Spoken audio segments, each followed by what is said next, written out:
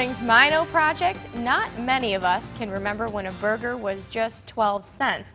But John Mino is taking us back in history to recreate those times. Just make sure you have the right currency. It's a story you'll see only on NBC 26. I have to be honest with you. One of my favorite things in the world is traveling to small, little out-of-the-way restaurants that have stayed true to their roots. One such place is actually legendary on the Lakeshore. It was 1948 and Manitowoc was buzzing. Ships were being built, pots and pans pressed, and an entrepreneur decided to build a modest restaurant on the city's south side. Who knew that 65 years later, Late's would still be a hotspot? I've been coming here since I was 6 years old, and as of yet, I have not gotten tired of the food. Actually, Carl liked it so much, he bought the place. Just the third owner since Truman was president.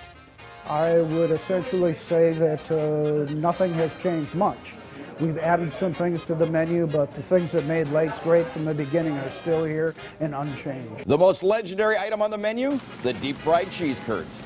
I had them 30 years ago here when I was in Lincoln, and we came back from California. This is the first place we stopped. While most items are original, Carl isn't afraid to experiment just a little.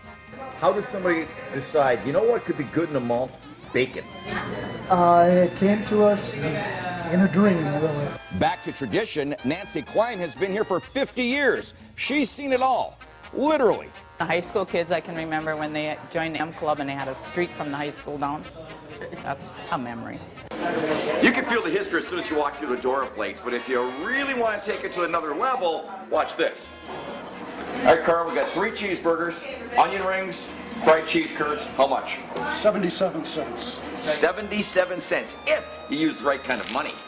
That's right. Pay in silver from 1964 or before and get 64 prices. We converted our prices into pre-1964 U.S. silver coins to illustrate that prices really haven't gone up. It's the value of the currency that has gone down. So dig out the silver, forget the diet, and get ready to feast at one of the Lakeshore's guiltiest pleasures. Okay, I want to make one thing perfectly clear. I shared all that food with my crew. Mino, NBC 26.